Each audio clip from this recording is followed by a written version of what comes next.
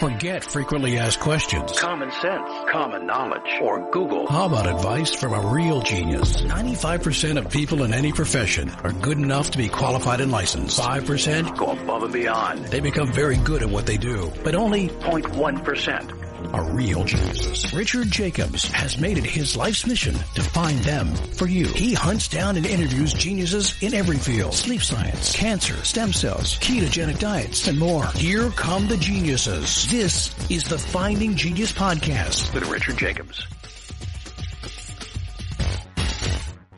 Before we begin, a note from our sponsor. I'm Richard Jacobs, Executive Director of the nonprofit Finding Genius Foundation and host of the Finding Genius Podcast. In late 2016, I was rear-ended at 65 miles an hour by a truck on the highway, which sent me off-road into a ditch. The impact of the collision gave me a concussion and other injuries. At the hospital, a CT scan showed that I had thyroid nodules, which turned out to be cancer. It was then, when I had a biopsy of my neck, that I realized even if I was a millionaire, I wouldn't want a second or a third biopsy due to the pain and the invasiveness of it. And appointments at that time for thyroid experts were 3 to 6 months out. And I was worried about dying now, even if that was irrational. So because of this, I've decided to raise money to conduct a literature review on steroids, on the causes of anxiety and depression, a condition that affects well over 50 million people in the United States and hundreds of millions worldwide. Our goal is to create a codex, a guide that reveals all possible treatments for anxiety and depression for people that live with the condition, or for loved ones that have it, as my wife and my son do. To find out more about our fundraiser, visit findinggeniusfoundation.org and click on current initiatives. And now, to our guest. Hello, this is Richard Jacobs with the Finding Genius Podcast, now part of the Finding Genius Foundation.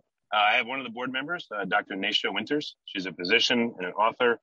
She's also a survivor of a major medical issue, which we'll discuss. And I wanted to talk to her today because from what she said, there's a good percentage of the patients she works with that have anxiety and depression and stress. And it sounds like she's been able to help quite a few of them with her techniques. So I wanted to find out what those were. So Nasha, thanks for coming back. Thank you for having me. And it's a privilege to be part of your amazing and very important foundation. So I really am honored to be of service to you and to support all of these folks that are coming to you for support. Yeah. Thank you. Well, tell listeners, I know you had a terrible insides liquefying diagnosis years ago. So what happened there, and how did you come to today? And then we'll get to treating patients. Sure. Like anybody who gets drawn to the field of oncology, whether as a conventional oncologist or a naturopathic oncologist, which is where my lens of training came from, we didn't do it by just waking up one day and saying, hey, I think it'd be a great career in cancer. It was something that drew us in from a very personal experience, either within ourselves, which was my case, or someone very near and dear to you. One of the things I say to people is that 20 years ago, when I would present at medical conferences, and even upwards of 10 years ago, I would ask the audience to raise their hand if anybody who's had a personal experience with or a very close relationship with someone who's dealt with cancer. And at that time, I'd say about 50% of the room raised their hand, which was still a lot. Today, I've had to reframe that question to ask how many of you in this room have not had a direct experience with cancer or with someone very close to you with cancer. And now I might be lucky if 1 or 2 hands go up in the room. So wow. And that's one thing that shocked me is like in a very short period of time, these are the same medical conferences I've presented at for years, anywhere from a few hundred to well over 1,000 in the room. That's concerning to me. And so with that, kind of knowing that it's affected all of us now, my own story back in the early 90s, and actually beyond, I had a pretty significant family history of cancer on both sides of my family, both my mother and my father's side. And then with that, I also was born with a lot of health issues. I mean, my mom describes me as as having a lot of GI issues, a lot of symptoms as a baby. I had a lot of health issues. I had to be put on basically the equivalent of like baby Zantac and, Pepcid, AC as a toddler and as a young kid because of my GI symptoms. And so, just to give examples, I was pretty unhealthy from the get-go. And because I was later diagnosed with IBS by the time I was 11 years old, endometriosis, polycystic ovarian syndrome by the time I was 19, a thyroid condition, by the time I was 14, a thyroid condition. I had terrible cystic acne. I had terrible digestive symptoms, lots of chronic pain. By the time I was 19, my symptoms were so bad that whenever I would land in the ER for the summer of my sophomore year in college in 1991, everyone just thought it was an exacerbation of my old diagnoses. And so it limited them from looking any further. And so speaking of what we're going to speak to today about the mental emotional, it was incredibly distressful to basically be treated like a hypochondriac. And that's what I was just going to say. Yeah. I know it's not a nice admission, but I remember there was a girl that I went to school with in high school, and she was always sick. And I was going to be honest, like instead of feeling bad for her, after a while, I didn't like her because she was constantly sick. I just somehow thought like, what's wrong with you? Just stop being sick already. And it's weird. I don't know why I had that reaction. And I hope that you haven't had that, but I felt it. I just have to be honest about it. Well, I did have that reaction. I had that reaction from people so much in my life that I basically then chose to not tell people what I was going through. So for me, I basically stuffed my feelings. I basically, medicated them. I lived on Advil for all the pain and Tylenol for all the pain. I ate Tums like it was candy. I suppressed my symptoms as much as I could. I kept quiet. I didn't tell anybody of my experience because I got so tired of people also treating me differently. They did have that sort of like, oh, for the love of God, get over it, and no one could physically experience what it was that I was experiencing, which added further insult to injury on my psychology, which was one of extreme anxiety and extreme depression. And the depression, Richard, to the point where when I was 16 years old, I attempted to take my own life and even attempted to take my own life when I was 18 years old. And so it was that bad that I did not see any will to live and any reason to live. And I could not even possibly visualize that I could have a different existence in the world or in my body. And so fast forward to this summer where I was in pre-med, I was killing myself working too much. I worked 2 full-time jobs. I was taking a huge, heavy course load in, biology and chemistry major. I was just like, cause that was my distraction, right? Busyness was my distraction from my illness. It was the only way that gave me any sense of self was to be looking outside of my body. And so I filled every second with something to do. And in that summer, when I was failing miserably at even being able to do that, and in the ER, and then suddenly being put in that situation again, where they treated me like I was crazy, it wasn't until I landed in the hospital, unable to breathe, with a belly bigger than a 9-month, pregnancy belly, incredibly malnourished, in such severe pain that I couldn't I was vomiting from the pain. No Tylenol or ibuprofen would touch it. And I was unable to eat anything. And I started to throw up constantly, anything I put in, and then started to throw up feces. Now that's a little TMI through, but that is what we call end stage, organ end failure and bowel blockage. Is that when people throw up what looks like coffee grounds? Yep. Well, more than that, it was actual fecal matter because it couldn't go down because I had a blockage. So it would start to digest in my stomach and in my small intestine, and then would hit the blockage and have to come up. And the blockage was from tumors from my liver pressing on my colon. So it was finally then when I was that sick that they woke up and did the proper testing to figure out, instead of just dismissing me. And I tell you this god awful part of the story is because I was dismissed for so long that it almost took my life.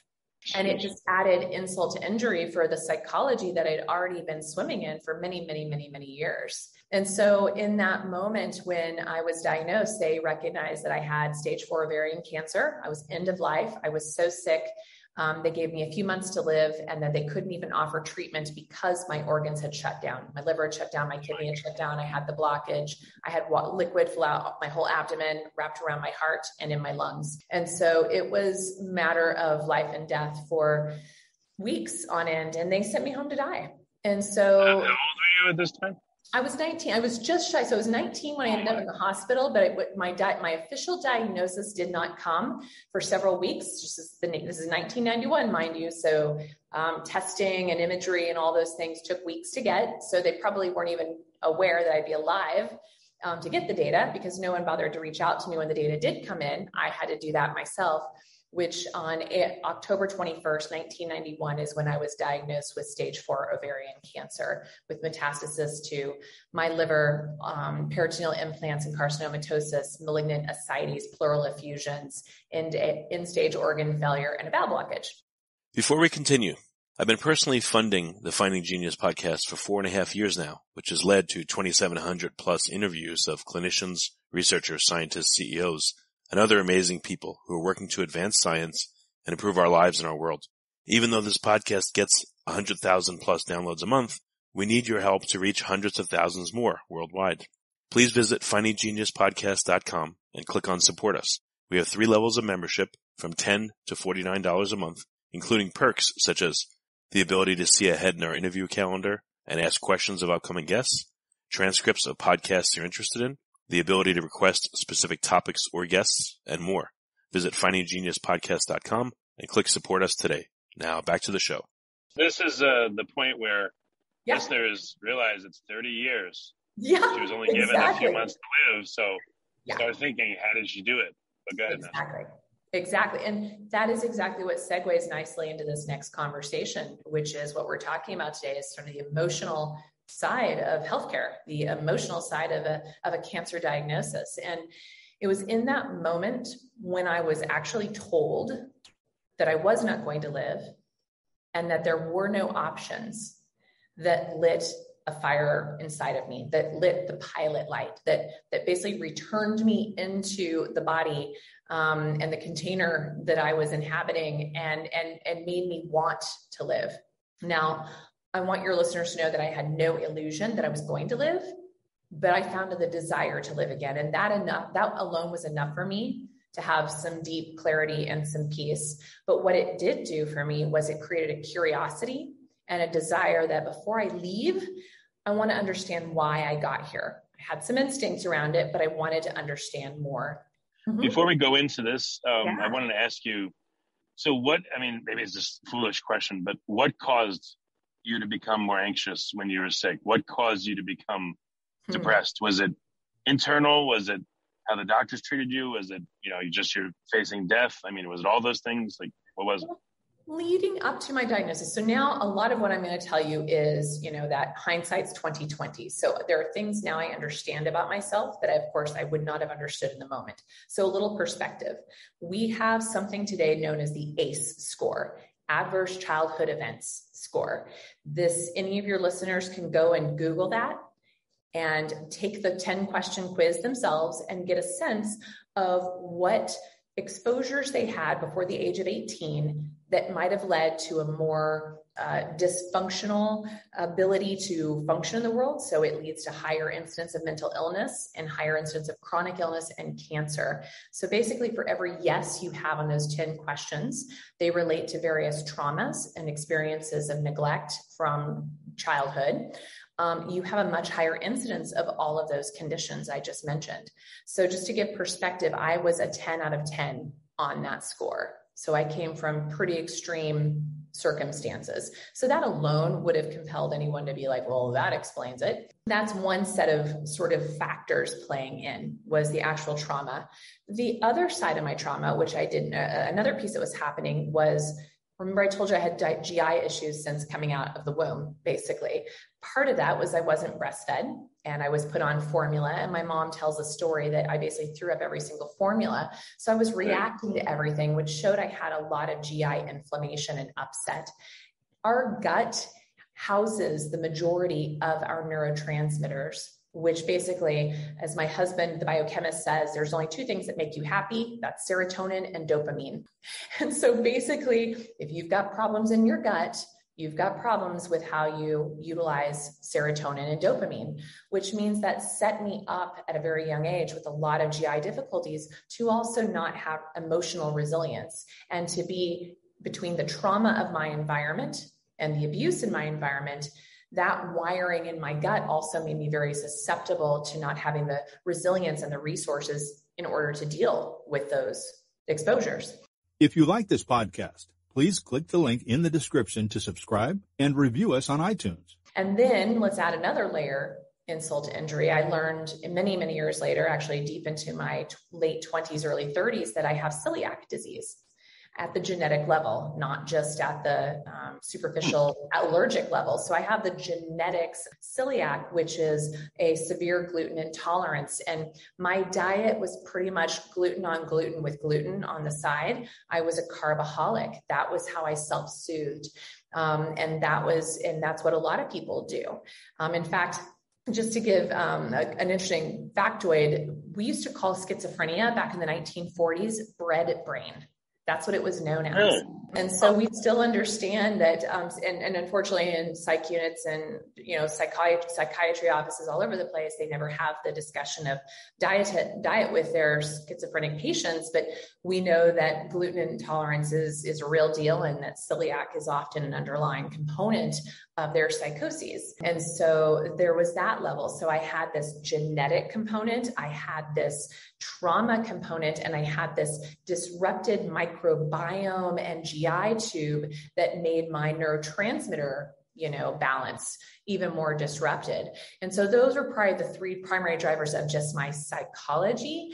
And honestly, I lived in a household where there was no emotional intelligence to be had, and so I was sort of on my own in that piece. And so those were kind of the backup pieces that led to that diagnosis. And it was being in college and having access to a quote unquote free counseling on my campus that became a lifeline. And one of the biggest and first experiences I had was a new addition to the psych department, or to the counseling department of my college, was a young woman who had just completed her training and had just started working for the college as a therapist. And she was just starting out and trying on a newer therapy on patients. And I was a willing participant.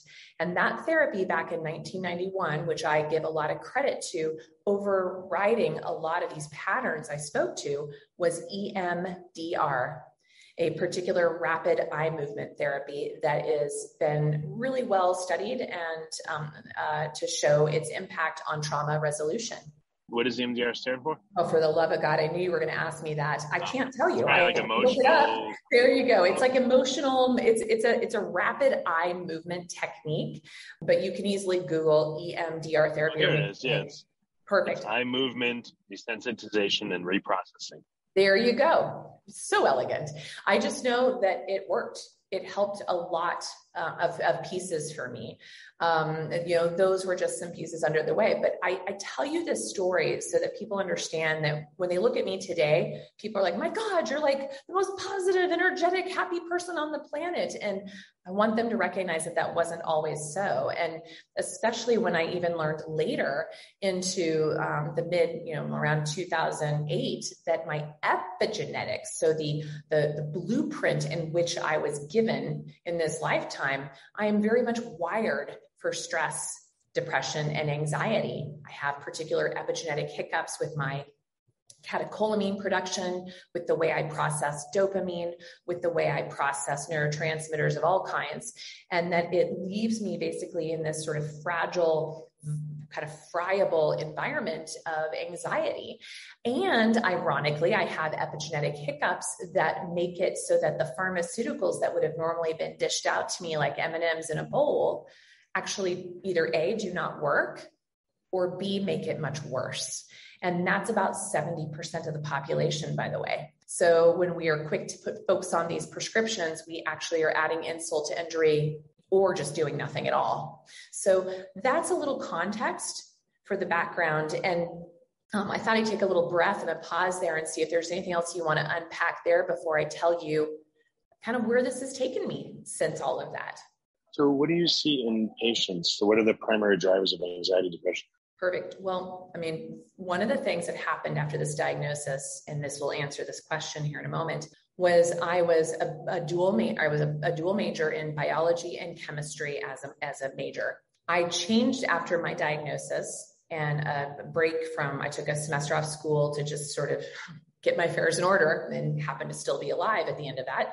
I went back to school and switched my major to a major in psychology because I figured I needed to understand the trauma in which I came from, and a minor in biology because I understood some of the physiological underpinnings. I was fascinated with neuroanatomy, neurophysiology, and I actually created a self-constructed major known as psychoneuroimmunology. Now, this is back in 1991.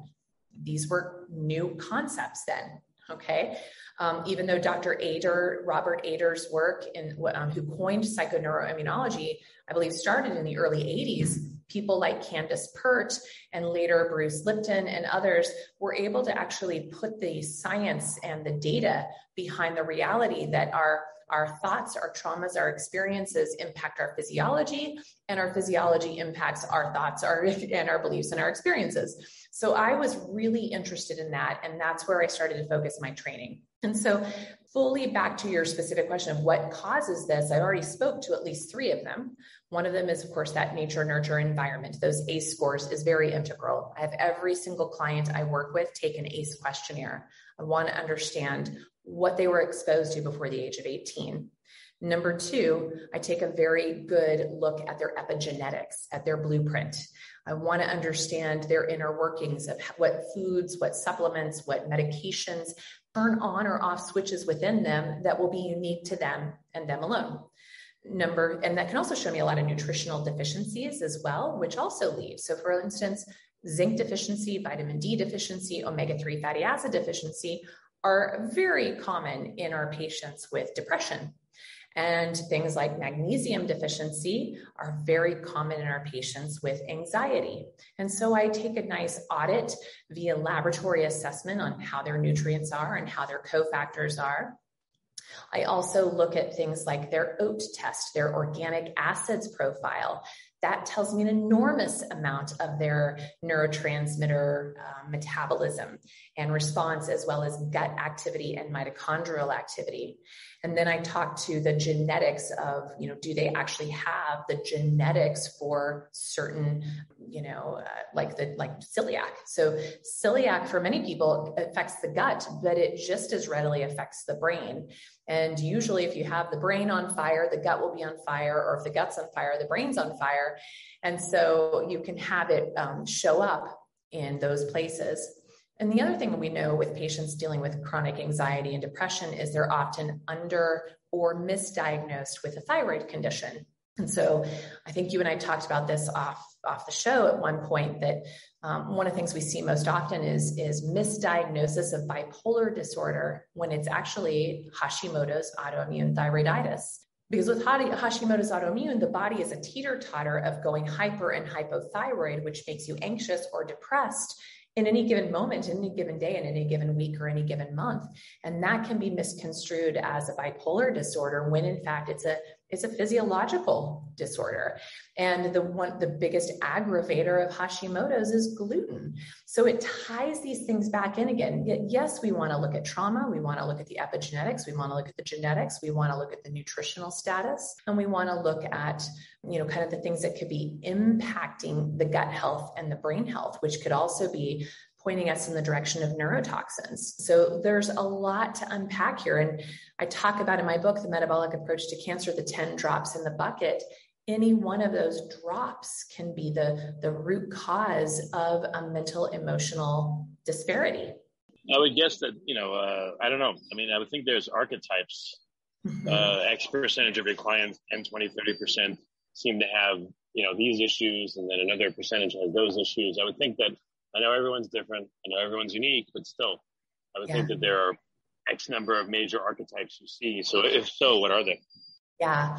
Well, in my world, because I focus on cancer, we talk about the type C personality. It is an archetype. It's a very much this, I put everybody else first. I'm hyper responsible. I take care of everybody else's needs first. I'm highly driven.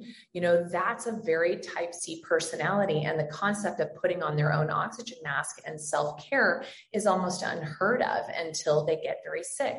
And with a type C personality, it's almost like they don't give themselves permission to self-care until they're sick. And that, you can imagine, sets up kind of a double-edged sword, right? It's because basically, like, I can't get my own needs met until I'm literally dying. That message is reverberating through every cell of their body. And we need to help rewire that messaging, right? Is this, I think I know this kind of person is, unless their head's falling off, they're like, oh, I'm fine, I'll be okay. And they just dismiss everything going on with them. Absolutely. Absolutely. So you get that kind of presentation coming forward. And then you also get the presentation of somebody that's always anxious and fearful, no matter how much, sort of soothing you do or support you give them. They're just wired for anxiety. And that's kind of the other main archetype I see, is just someone who is just living in fear. And fear shuts down our immune system. Fear drives metastasis. Fear puts our cortisol high, which will rev our insulin and suppress our immune system even further. And it ends up stimulating a lot of the growth factors for cancer. And so living in that place of constant fear is one edge of the sword. And the other one is living in the place of constant, I don't want to use the word denial because it's not quite that, but the constant sort of overcompensation, if that makes sense, of like, I'm fine, I got this, I'll take care of it for everybody and everything. So those are the two dominant personalities I see in the field that I work in. Obviously, as you mentioned, there are nuances to this and there's many others, but those, I think, for our time's sake, are the ones to focus on, of sort of the hypervigilant warrior and the extreme, timid, cautious, anxious, fearful worrier. And interestingly enough, that comes down to a very specific epigenetic expression on the catecholamine SNP that's known as COMT, capital C, capital O, capital M, capital T. You can Google that epigenetic hiccup and just type in COMT and cancer outcomes, COMT and cancer prognosis and cancer diagnosis, and you'll see this puppy plays a big role. Because you can be both hypervigilant with COMT issues and fearful based with COMT issues. And both of them tend to wire you towards a particular disposition to cancer or a cancering environment. What do you do with, it feels to me like kind of like having asthma. It's very psychological. If I feel like, I can't breathe exactly right, then I'm like, oh, I probably should have a shot of the inhaler. And if I don't have the inhaler with me, then it may make me worry and make me not be able to breathe because I'm worried about breathing. So how do you stop this downward spiral for people that are perpetually anxious or they don't take care of themselves? I love this question. And that kind of segues into, in the early 90s, Dr. Jimmy C. Holland, Holland, the founding father of a field called psycho-oncology, actually put out a comprehensive text in 1998. But this field he started to talk about is what's helped us sort of create a means of supporting folks today. And it's this interdisciplinary field that is literally the intersection of the physical, the psychological, the social, and the behavioral aspects of the cancer experience. And not just for the patient, but for the patient's caregivers. And so this is also, you might see it termed psychiatric oncology or psychosocial oncology, but there are loads of people out there who read the literature, follow the literature, and use these guidelines. So that's where a lot of these folks, we focus on those traumas and the trauma resolution. We focus on the epigenetic drivers. We focus on the sort of nature-nurture drivers. We focus on maybe the dietary lifestyle drivers. And then we assess that for each individual. We take this test, assess, address, don't guess approach, because you put 10 patients with anxiety that have cancer in a room, and they're all going to have different reasons and triggers to both have the cancer, but also to have the anxiety. So we want to get very, very clear and specific of what those are. But for the most part, there are some low-hanging fruit that very much support all people, whether you're the warrior or the worrier, and can be a starting point. And our most powerful tool to consider is one that directly impacts a particular nerve called the vagal nerve. The vagus nerve is one of the cranial nerves coming out of the skull and innervating different parts of our body. And the 10th nerve, the cranial nerve, the vagal nerve, innervates basically all of our organs and even down to impacting the rhythm of our breath and the rhythm of our heartbeat and the rhythm of our peristalsis and our digestion, the rhythm of our bladder, like our dumping of our biliary tract, the rhythm of the dumping of our bladder. So it's a big deal, this guy, in that it only functions well when it's in the sympathetic state, which is in the relaxed state. And it shuts down and becomes perturbed when it's in a constant state of sympathetic nervous system. So the running from the saber-toothed tiger. And so the lowest hanging fruit is to find ways to engage that vagal nerve, reset and create more tone, and make it more leaning towards that parasympathetic state so that all the body's physiologic processes are more effective and efficient. And that's with breath. And breathing is free to all of us. And you'd be shocked, Richard, as I'm sure you already are aware, how many people don't breathe. Breathing used to be free to all of us until these mask mandates, but yeah. Yeah, thank you, exactly. Point taken. But it's amazing how many of us really don't breathe or breathe appropriately, or breathe in a way that is actually beneficial to our body. Most of us are chronically hyperventilating, subpar oxygenating, and not breathing in deep enough to engage that parasympathetic nervous system and that vagal nerve in a meaningful way. And so there are so many different breath sort of modalities. I mean, your listeners could just simply go and just Google breathing for vagal tone, or breath work for cancer patients, or breathing for anxiety, or breathing for depression. And you'll find loads of great free resources and images and videos and articles and research to back, all of this, to validate this.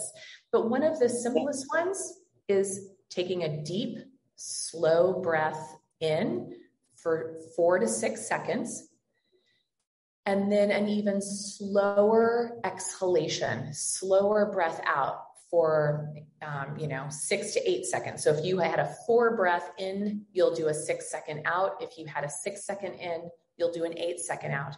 And repeating that 3 times can often really calm that anxiety pattern. One quick idea. I've tried Sure. that many times. What I found, at least for me, it seems to work easier, is I'll do like 2 counts in, 3 counts out.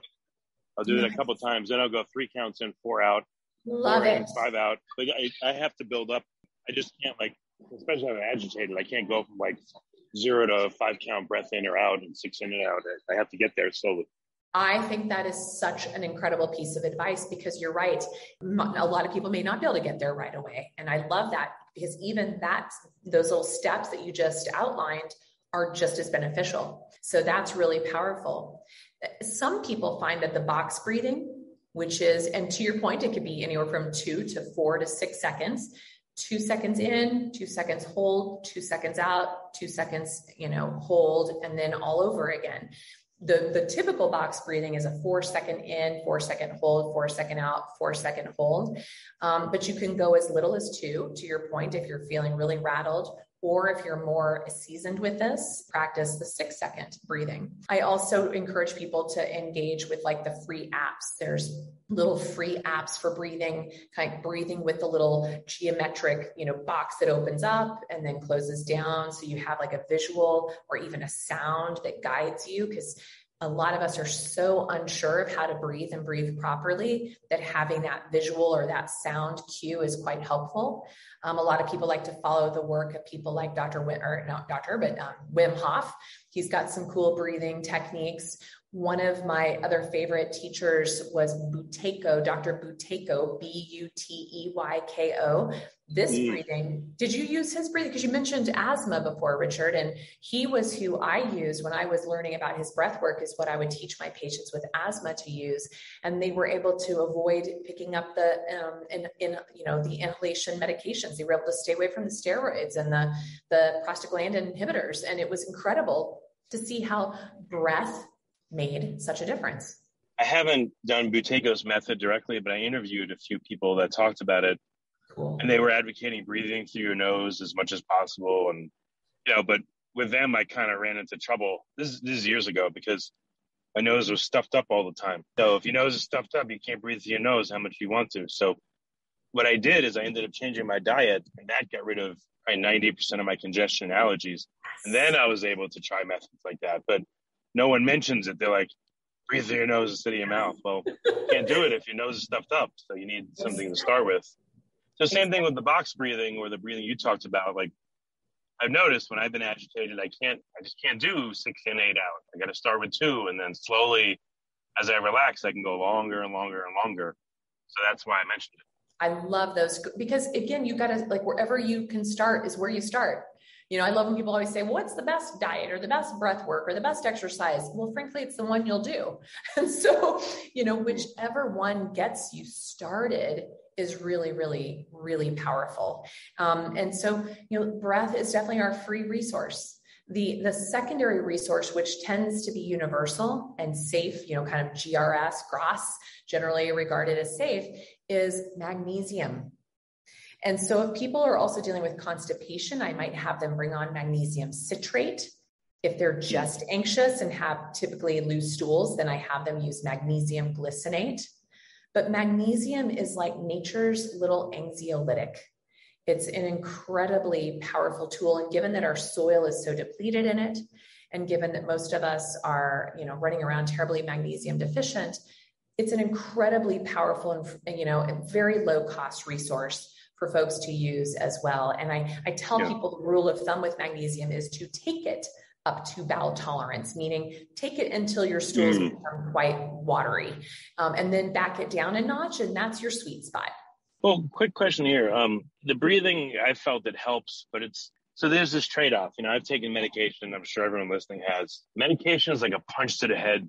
It's very strong, but when you come off of it, you may have side effects while you're on it. When you come off of it, you're like, I don't feel good. These supplements, these natural methods, the breathing, et cetera, magnesium, they're not as strong. And I think a lot of people may be disappointed, like, oh, it didn't take everything away. Right. But the nice benefits is you don't get side effects. Exactly. And, when you come off of it, you don't feel awful. So maybe you could discuss that. The therapies you employ, like how much do they help? And what happens if someone's like, that took the edge off, but it's not enough? So for that, it's like I look at those pieces that, again, if someone was coming to me, I would be doing a full assessment of who they are. And then I would know what other tools to bring in that are strong enough, that do give that impact, that do give that sort of desired effect, that have a similar to a pharmacological effect. But when I'm talking to your general audience here, and I'm talking what's safe and easy to med, because there's a lot of contraindications of certain supplements and nutrients with with antipsychotics, with antidepressants. You have to be very, very careful. You need to work with a physician who has been trained in drug-drug interaction, drug-herb interaction, drug-nutrient interaction, drug-food interaction. These are critical. So please don't try and do this on your own, because you can actually increase suicidal ideations. You can increase serotonin storms. You can increase a lot of even worsening side effects with well-meaning, quote unquote, natural therapies. So that being said, that's why breath and magnesium, I feel comfortable that literally anybody could do. I think those are some of the things I feel comfortable kind of saying, hey, give that a whirl. To your point, as I'm either helping somebody wean on or off of a pharmaceutical regimen, I'm taking in all that bigger information. Like for you, Richard, that was such a beautiful example of you needed to address that underlying, congestion that was bogging up the works, that you couldn't even use your breath effectively because you couldn't breathe. That's also, you want to make sure you're working with the doctor who is exploring other triggers in your system. If someone is not asking you about your diet when you're dealing with a mental emotional issue, you need to fire that person and move on. because this is so critical. As I said, we are just a tube with the body wrapped around it, and 80% of our neurotransmitters are made in our gut. We make more serotonin in our GI tract than in our brain. And so what that means is our food is the cofactors and the precursors. And if our gut is leaky and irritated, if we're hemorrhaging out the right nutrients and we're holding on to the wrong, and we're irritated and it's creating inflammation in the gut, which therefore spills into the brain, we can't think right.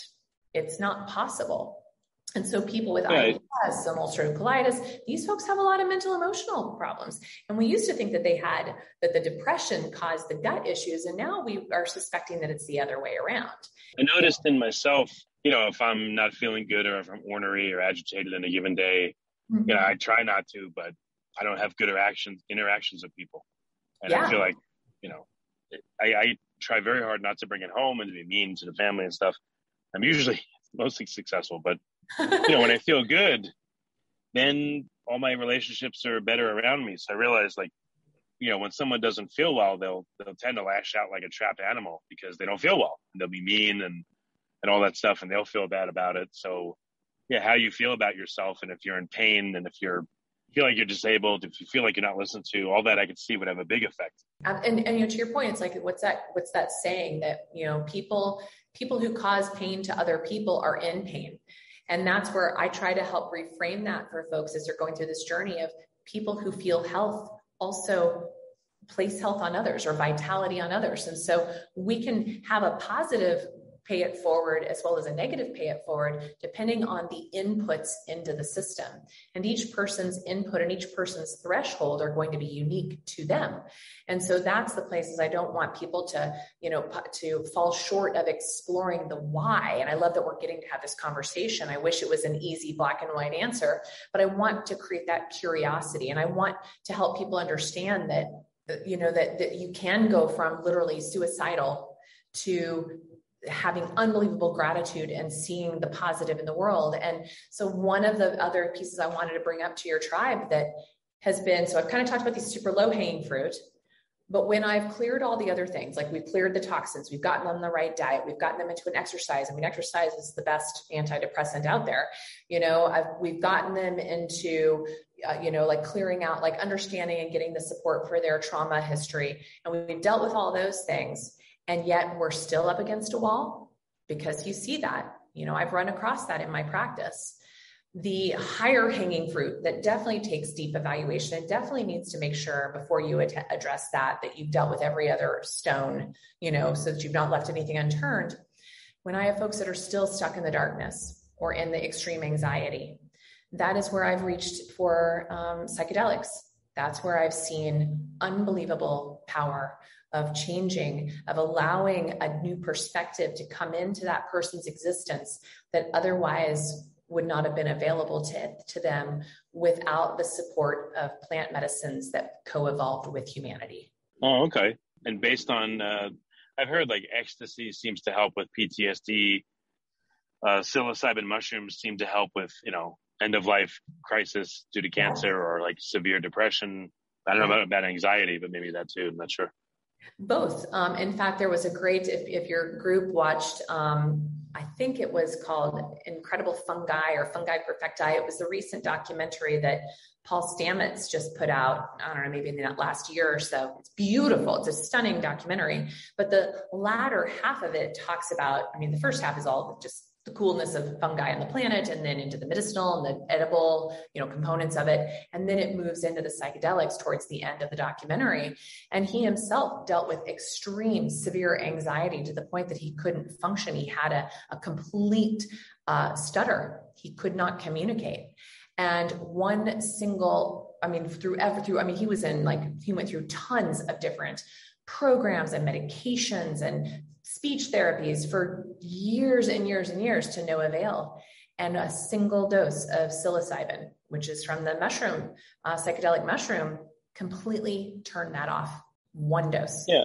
I have a few people I know that do ketamine infusions. Yeah. That seems to help with rumination, someone going over the same thing in their mind 1,000 times. It seems to chill them out.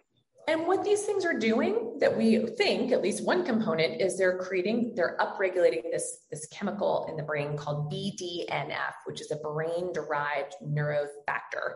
And basically that little chemical is in charge of making new neural pathways. And so folks, there are actually epigenetics on the BDNF SNP, as well as something known as the FAAH SNP, FAAH, which is basically our anandamide SNP. So basically on the cannabinoid receptors in the body, that you can actually have problems of being able to experience and feel joy. So you can have certain epigenetic hiccups that literally wire you for joylessness. And what we're finding with some of these plant medicines that we co-evolved with is they upregulate these epigenetic expressions, and they open up new receptor sites, and they allow the body, like things like low dose naltrexone can upregulate the opiate receptors, and cannabis can upregulate the CB1, CB2 receptors, and the psilocybin can upregulate the MDMA receptors, and basically turn the body back on to a joy creating machine and create these new neural pathways, these new neural networks that start to give the person a new way of seeing and being and feeling in the world that otherwise didn't exist. Now, all of us have the ability to do that with things like breath work, prayer, meditation, endorphins of exercise, endorphins of even fasting. But some of us are so broken, and not broken, I should say, it's just so sort of malformed or something, just kind of off in some of those pathways for a variety of reasons, that it sometimes takes a deeper, more intensive intervention to change that up. And psychedelics, I think, have a very powerful role in doing just that. In terms of your method, I guess, like a big overview of it, are you trying to take the edge off with someone first so that they're more responsive to the other treatments? Or I love that. I love the way how do you approach it? I love the way you put that. I want them to, number one, to know that they're being heard, because that's the most important, right? Even if we don't have a solution yet, for someone going through that, they need to feel heard, because I think our culture is so quick to put them, hush them up, suppress them, medicate them, hide them, don't listen to them. So get them heard, get them safe, get the edge off. And that can very much be, again, things like there are, and again, please, any of these that I'm throwing out there, please speak with your medical provider to see if they're appropriate for you. But things like L-theanine, pure CBD, the magnesium, hinokiol, which is a magnolia flower extract, chamomile, like nervine tonics. These are very, very, very, like passion flower, passiflora. These are very powerful things to soothe the nervous system. Even glutamine or GABA in the right situation. I'd be careful with cancer patients on that, but these are some ways that we can really help. And then if folks aren't on pharmaceuticals, then 5-HTP, St. John's wort, they have a time and a place.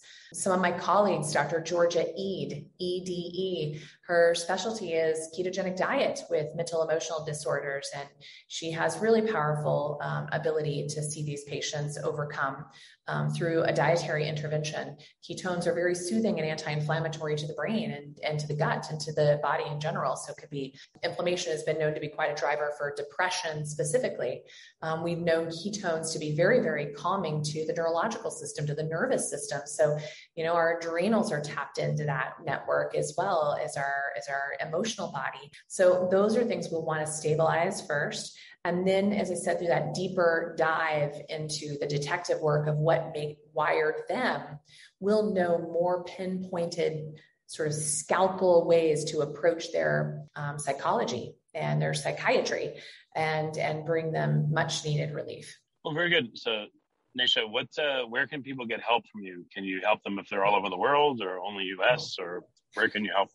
Perfect. So, in my book, The Metabolic Approach to Cancer, even though it's very cancer-centric, you'll find that it is also very, very geared towards just cleaning up the whole terrain, doing your own audit and knowing what drivers you have. That's going to help you become aware of some of your blind spots. It's also loaded with a ton of resources. My website, Dr. Nasha, DRNASHA.com, is also loaded with a lot of free webinars and resources, and I've done talks on mental emotional stuff. I love books like Dr. Kelly Turner's Radical Remission. It's all about the mental emotional impact on your cancer outcomes. Folks like Dr. Gabor Mate's work, I just love his stuff on the body keeps the score and other components of trauma. I really love Dr. Lawrence Lashan's book, Cancer as a Turning Point, because it's all about the psychology behind sort of getting cancer and the psychology behind it, but also the psychology to crawl back out of it.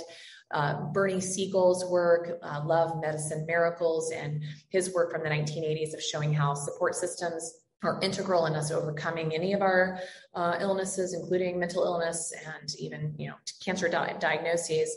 But these are some of the people that I follow and that helped me through changing my mindset. And then that led me into finding more. It's like each one leads you to another. It's like a leapfrog effect of each time you go down one rabbit hole of a resource, it should lead you to 10 more. So those are places to start for sure. And I just want to really honor those listening here I want you to just remember, you have to be tender with yourself first. And I completely know, that place where you feel crazy, and you may in fact be crazy in that moment, but you don't have to stay there, and that there are means of understanding the why and the how to change that for you. Well, very good. Well, Nasha, thank you so much for coming back. I really appreciate it. Absolutely. Love being here, and thank you. If you like this podcast, please click the link in the description to subscribe and review us on iTunes. You've been listening to the Finding Genius podcast with Richard Jacobs. If you like what you hear, be sure to review and subscribe to the Finding Genius podcast on iTunes or wherever you listen to podcasts. And want to be smarter than everybody else? Become a premium member at findinggeniuspodcast.com. This podcast is for information only. No advice of any kind is being given. Any action you take or don't take as a result of listening is your sole responsibility. Consult professionals when advice is needed.